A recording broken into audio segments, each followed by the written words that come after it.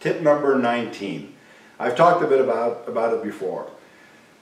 Often, very, very often, when you start talking with a real estate agent, you will say, my name is Marc Mousseau, I'm a real estate investor, and we're looking at buying properties in this region. We're looking for properties that have a GRM of 7 or less, a good cap rate, and we're looking also for properties that the vendor will carry a mortgage. Oh well, Mark, I understand that that's what you're looking for, but I have a good property, very good property, but the vendor is not willing to carry. It's part of negotiations. I really don't care what the real estate agent is telling me right now.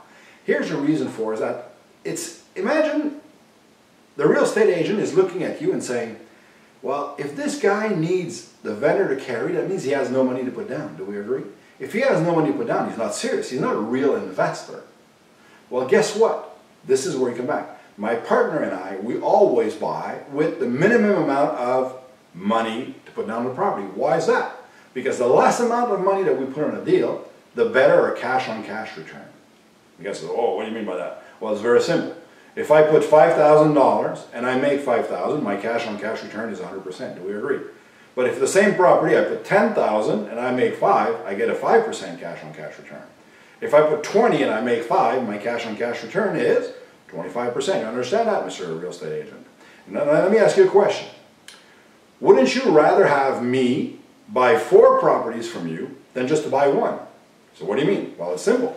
If I buy 1 and I put 5 and I make 5, I'm breaking even. Do we agree? Or am I getting my money back? Now I have $20,000 to spend. So every property that you're going to find me where I put the least amount of my cash, I will have more cash available for me to buy more properties. So if you're smart, which I believe you are smart, you understand that, first of all, the lower my cash on the property, the better my cash-on-cash return. The more cash I keep in my pocket, the more chances of me being able to buy more properties, which may in turn make you more money. Do you understand that, Mr. Real Estate Agent? And then suddenly you got the guy working for you, says, oh God, yeah, this guy has 100,000. If I could find him 10 deals at 10,000, I'll make 10 commission versus only making 1. So now he's going to start working for you. It's as simple as that. You see, in real estate, you need to know the answers or the debate, the objection that you're going to receive, and you need to pre-frame that. You need to know that these objections are going to come in, and you need to be able to answer them even before they come up. And I call this pre-framing. Talk to you in the next section, guys. Talk to you soon.